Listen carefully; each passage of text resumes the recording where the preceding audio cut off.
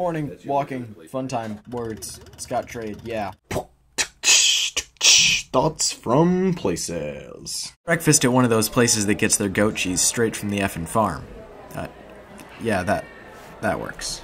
I have to admit, though, the food was really good. This was a bacon jam crepe with cheese. Delicious. Painted building messes with your brain. And your balance. Hey look, it's the St. Louis Arch. Oh!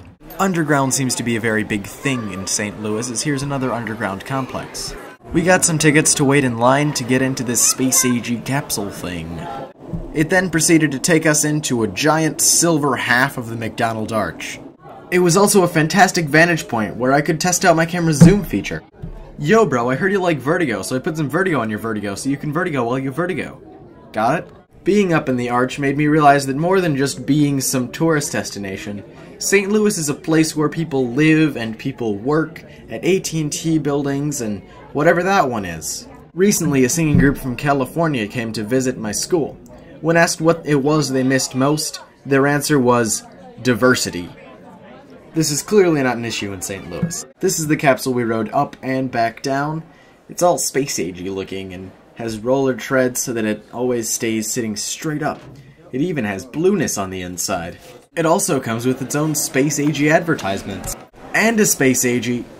Oh, wait, that's my dad. There's a mercantile as well, which is stocked with all sorts of fancy pens that I can't get because I didn't bring money on the trip, but they're all nice and give me pen envy. We then went into a theater where we watched them build the arch, which apparently went off perfectly. Yeah, this guy hasn't crossed the uncanny valley. No. Just no. This guy, however, has. Unless, of course, he's real. Fun indecision time! Yay! We decided on a place that uses arc reactors for the lighting. Bus stop. I suppose I should say trolley stop, because we took the trolley to our next destination, the old courthouse, where we learned that this guy is a wealthy barber. You can tell by his style. We also got to look at some of the historical artifacts from old St. Louis, as well as some medical equipment, like leeches. Hey look, a monster chest of monsters. This is the courtroom that the Dred Scott case was first fought in. It was kind of humbling knowing that something amazing in history had happened right in this spot. Spotlight? Speaker system? Dred Scott the musical? As we were walking, I realized that all of the numbers here in St. Louis start with 314, which means that some mathematician somewhere is missing the opportunity to get the phone number of pi. As a matter of fact, there are a lot of missed opportunities here in St. Louis. A lot of buildings that are never going to fulfill their purpose, never going to live to be whatever it is that they were designed for. Eventually they may be demolished, but that's not what their purpose was initially. Many of the buildings here in St. Louis look, quote-quote, sad and depressed.